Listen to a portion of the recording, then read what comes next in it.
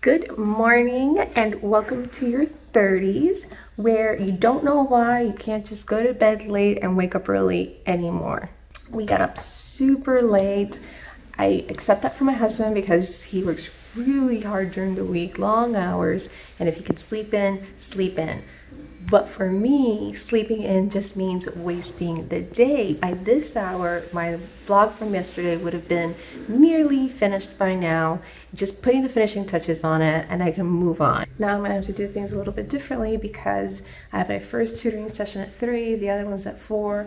For one of them, I planned the entire hour because it's more of a class rather than a tutoring session.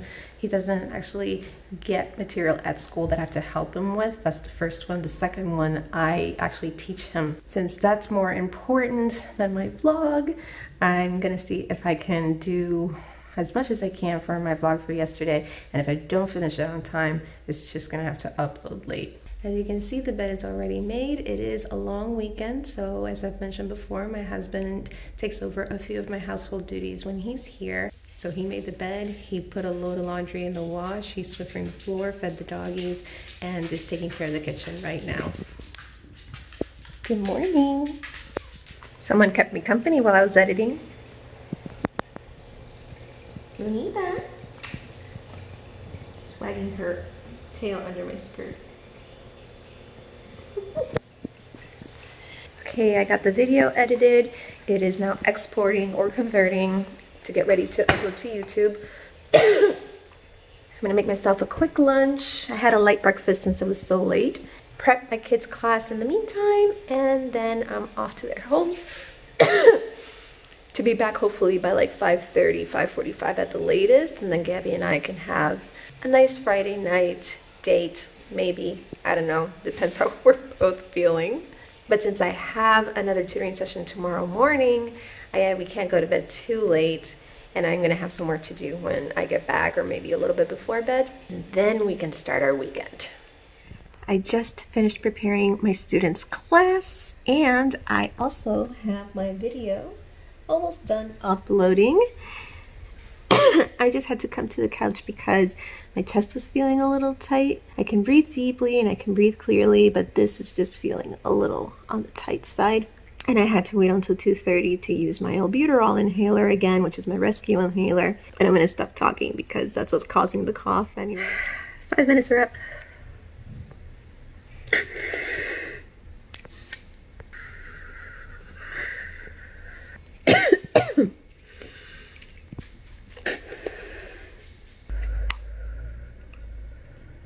All right, now to wait for those 20 minutes.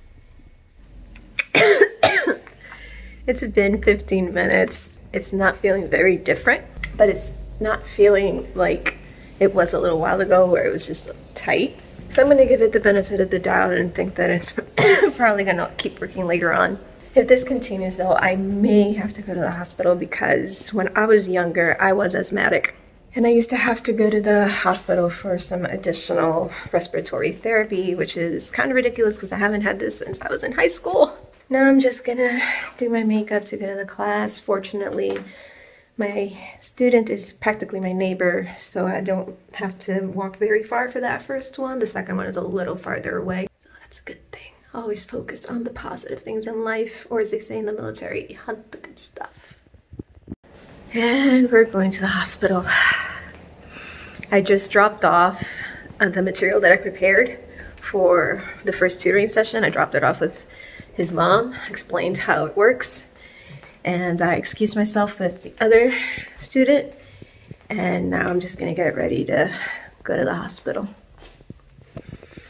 Okay, I updated the med list on my phone, and I also changed my clothes. Something loose, and I'm also wearing underwear that they're not going to tell me, oh, you need to remove that for an imaging study or anything like that. I'm not taking my hospital bag because usually for respiratory things it's just an in and out thing as far as I remember. And I packed my water bottle, a snack, jacket. You know, if you've been to the hospital you know the drill, but I'm not taking my hospital bag, which includes my pajama bottoms and a blanket. I've already been to this emergency room, so they have my file and they have connections to my doctor. So I'm also not taking my medical history, which I always carry a copy of because I have run into doctors who doubt what I'm telling them. But I'm hopeful that this time they are going to believe me. Anyway, we're on our way. ¿Qué fue, Luna? ¿Qué pasó?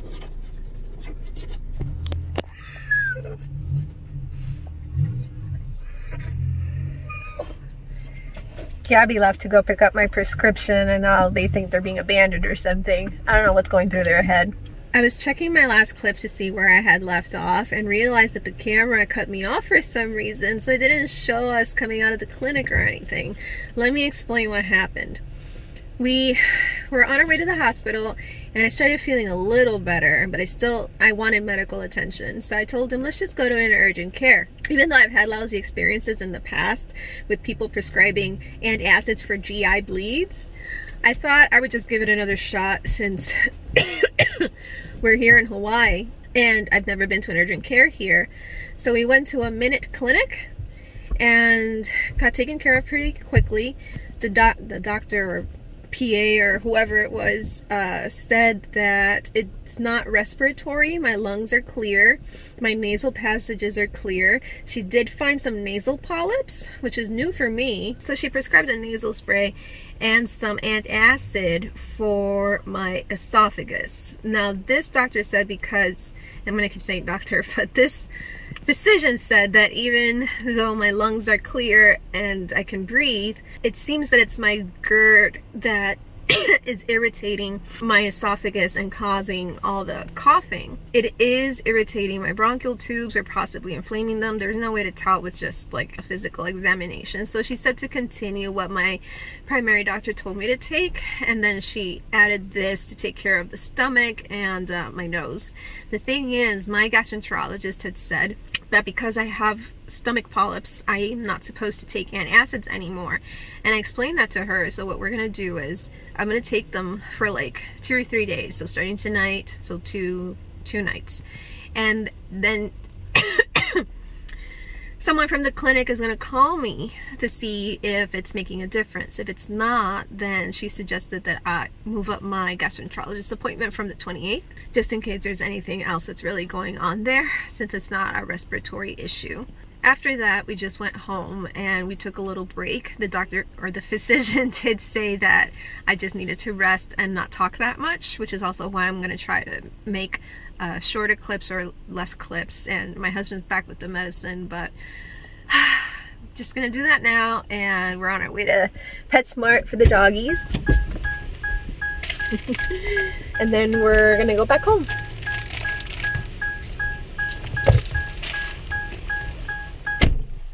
Mira, Luna. Suave. Stay. Stay. Good girl. Suave. Nice.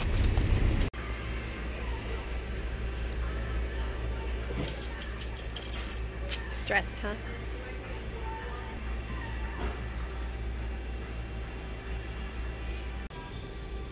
Shopping for toys. Lali doesn't know how to shop. But Luna's very meticulous.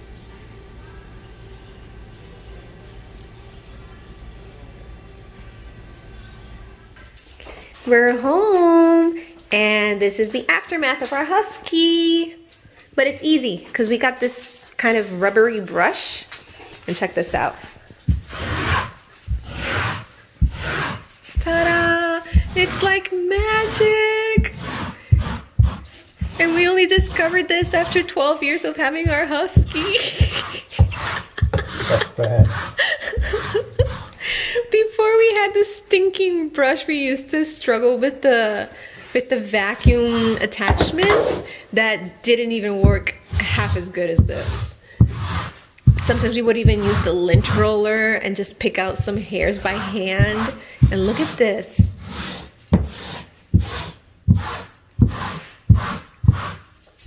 And almost done in a matter of seconds. Oh, it's magic. It's a little late again, but we took it so easy after leaving the clinic that everything just kind of happened very slowly through the rest of the night. And it's like living in slow motion. The entire time that we've been home since we got back from PetSmart, I've been on the couch, we were watching TV, and I wasn't talking at all. And everything feels calmer. So I don't feel the chest pain, and obviously I haven't been coughing. You notice now that I'm talking without coughing. So the doctor or physician who saw me at the Minute Clinic telling me to just rest and not talk might have had a point. While we were watching TV, I finished editing this video. I'm just doing this clip now, which I'm going to add, and then tomorrow it'll be ready for upload. I also just added some supplemental material for what I was supposed to do with one of my kids today, and basically just review what I left with his mom and then add a little bit to that. That way we cover the full hour and I make sure that he learned what he needed to learn. So I'm basically ready for tomorrow, which is great, because that means that I can have an easy morning since I'm going to see him at 9 in the morning.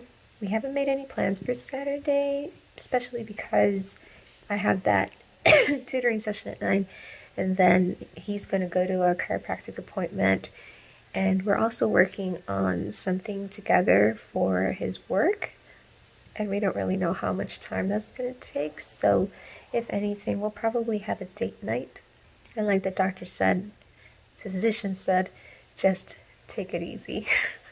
So that's it for us tonight. I hope you guys had a better day than I did. Thank you so much for watching.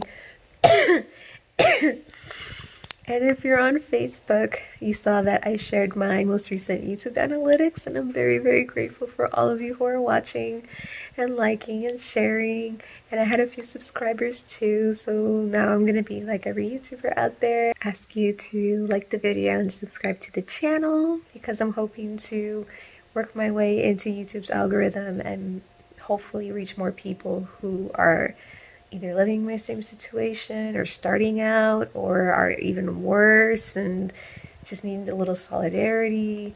So please and thank you for your support. Good night, everybody. I'll see you tomorrow.